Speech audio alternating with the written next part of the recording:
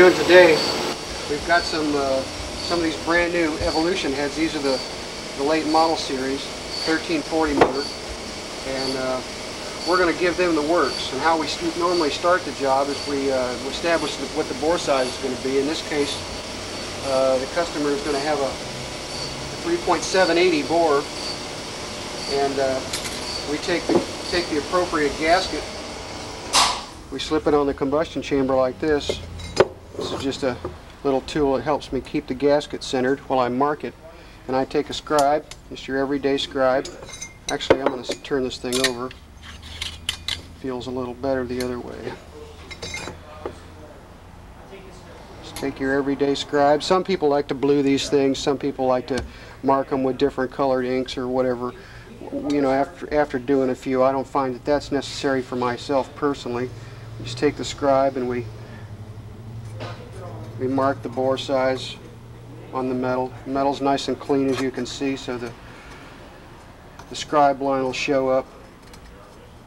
You see me going back and forth here. That's because I want to be sure that I've got the scratch deep enough to where I can see it clearly.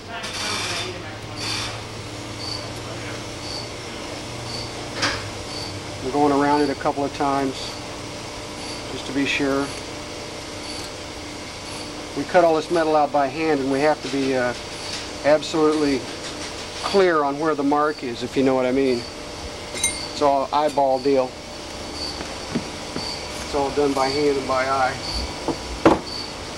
The object of this is to remove this big lump here in the combustion chamber. The problem with this lump is that it restricts the breathing around the valves.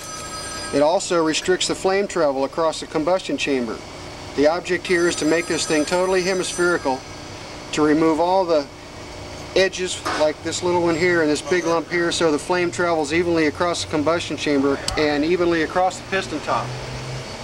We also are going to put a dual plug in this head, and when the job is all done, it'll work perfectly. The combustion chamber will match the bore size exactly, and that's the object here. It's kind of noisy over here at the machine shop today. I'm going to cut a little metal for you just to show you how we start the job, and after I cut a little bit, then we'll come back and we'll show you what they look like roughed out. That's actually what I'm doing today. We're going to rough these chambers out. So here we go.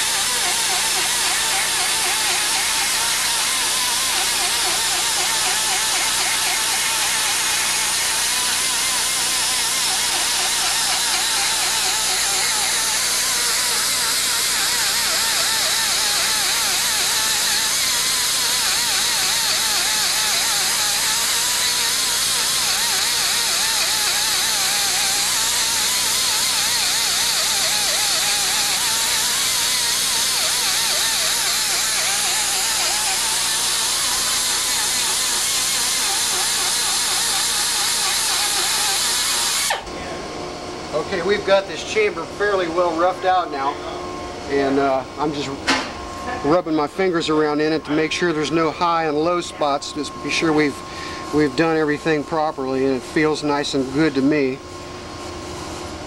And that's what they look like when we first start them. That's a roughed out combustion chamber for a 3.780 bore.